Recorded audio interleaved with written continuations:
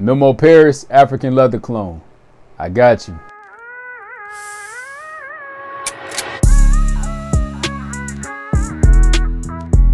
YouTube. What it do, baby? It's your boy Var from 20 Degrees in LA. Here we talk about fragrance. We talk about fashion.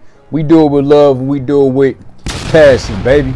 If that's something that interests you, man, don't mind hitting that subscribe button down below. Definitely helps me, helps my channel grow. But yo, today we got a clone from the house of Maison Alhambra, and that clone is Afro Leather.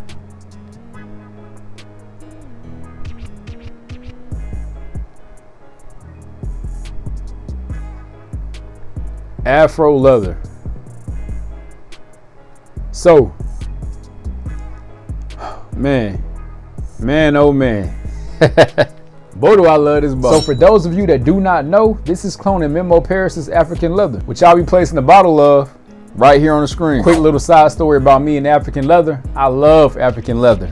Listen, a lot of people have go-to fragrances or signature scents. My signature scent would be African Leather, man. It's just one of them boys. A lot of people pick Creed. A lot of people pick, you know, Dior Sauvage. Me, I'm an African Leather kind of guy. Out of the ordinary. I'm not going to smell like everybody else. African Leather to me is a man's man scent. It's the big dog in the room. You know what I'm saying? If you rocking African Leather, you probably wear a size 13 boot. I only wear a size 11. You think they gonna know? Nah, they ain't gonna know.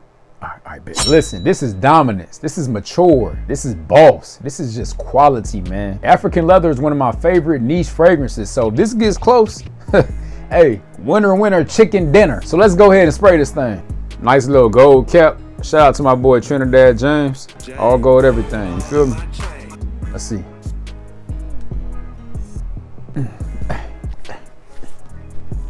We got us one. Man, y'all, this is exactly the same exact fragrance. This smells exactly like African Leather. I'm not lying to you, man. Yo, this is crazy. That woody, earthy incense. Oh my gosh, that incense, y'all, is going bananas. If you guys are into Middle Eastern fragrances, right?